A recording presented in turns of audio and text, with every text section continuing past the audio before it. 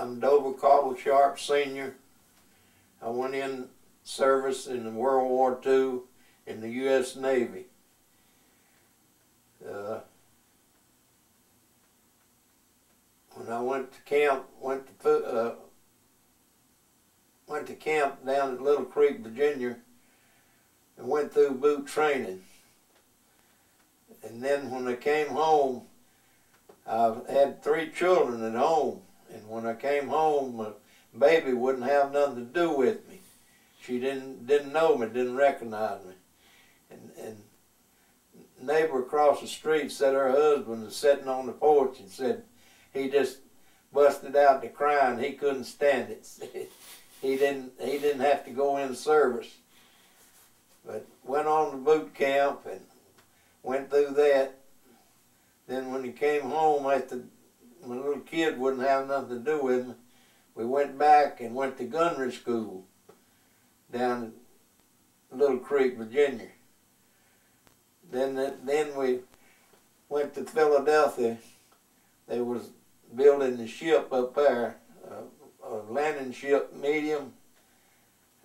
Used to carry tanks, and what it was for was getting ready for the invasion of Japan.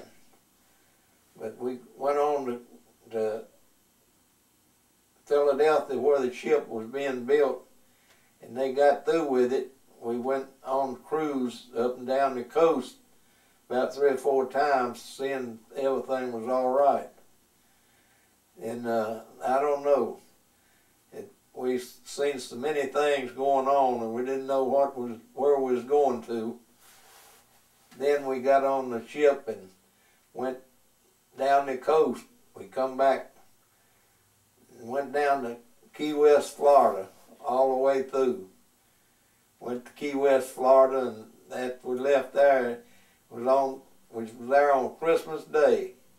And one old boy, he was gonna go home with it. He went over to the airport and he couldn't get a ride, so he come on back. We had a pretty good time till we left there and went up the coast in California to San Diego. We went up there and stayed there for about 3 days. Then we took off overseas. We went to Honolulu, which was pretty at that time of the year, and we had a really good leave there. Then when we left there, we started up the coast and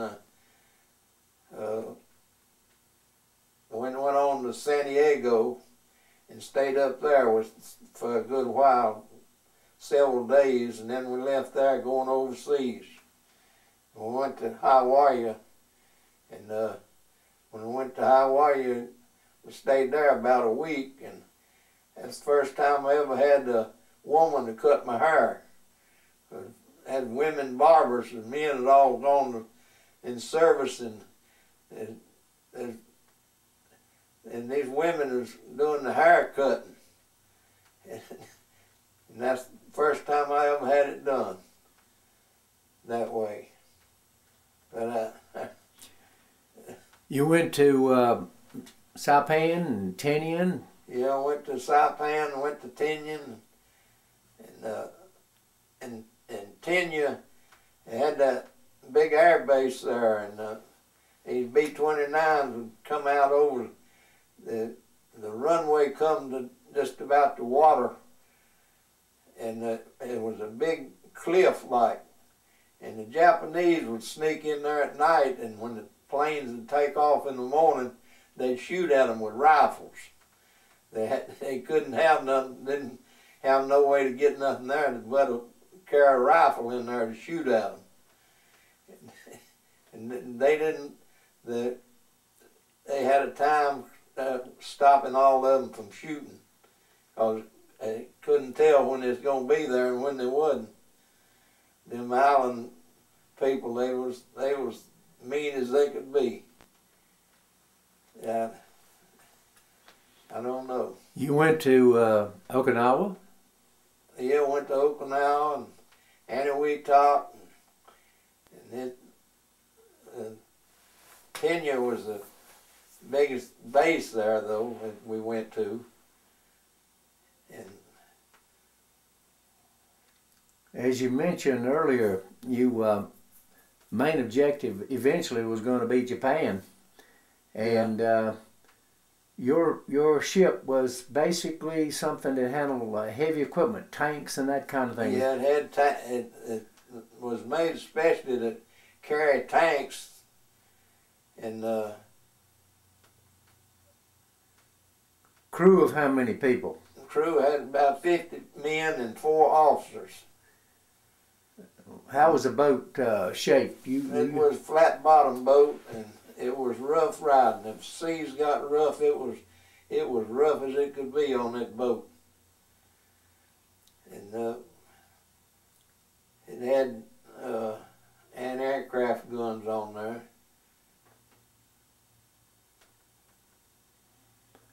So you went to what point did you finally leave from the area of Saipan, Tinian, Guam? Yeah. Where were you at the time when actually you were getting ready to go on the main assault to Japan?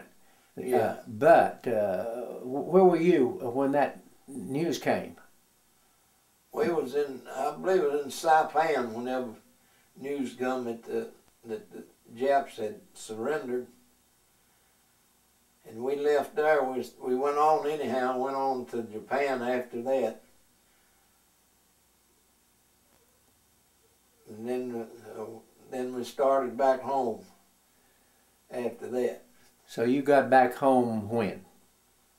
I don't remember an exact date, but it was, we got discharged from the Navy on the 7th of December. And that was in 1945? 1945. Okay. You actually, because of your 3 children, you actually went into the Navy much later than you might have gone. Yes. Well, I was 30 years old when I went in the Navy. I hear you almost went into the Marines. Yeah. Left Burlington and went to First Night Inn in Raleigh. And come in there, and they hadn't told nobody what branch they was going to be in, but they come in there and wanted 25 men to go in the Marines, and it started counting off. And when they got down to 25, they stopped. And I was the next man. I would have went in the Marines if they had wanted more men. How'd you feel about that? I was happy the way it turned out. Because I like the water, and I didn't want to go to no Marines in the Army. I could see myself walking around in the mud and the cold and everything. And then on the ship, you had a dry place to sleep. And it was good. Well, what was it like to be in the Navy and then come out and be a civilian again? How'd you feel? It was good to get home when I had 3 kids, and I was glad to see them. And my wife, she had it harder than I did. When she went in, she lived on $120 a month with them 3 kids. But that was big pay then.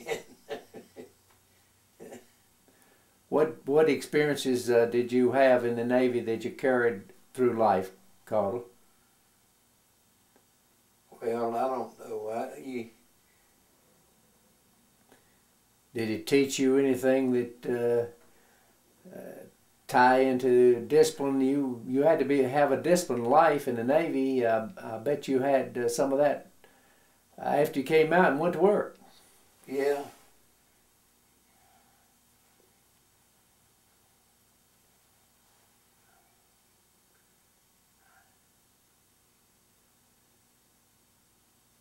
For a long time after I come back, though, I couldn't see the way people was going, the way they do things. It wouldn't tell you something and then they wouldn't keep the word. That's something we had to do in the Navy. So that was an important thing you learned, and you lived your life by that. Yeah. Yeah. Well, Carl, I thank you, and I thank you for your service, and I appreciate the time we've had here together. Well, that's all right, but it's been so long, I about forgot a whole lot of it then.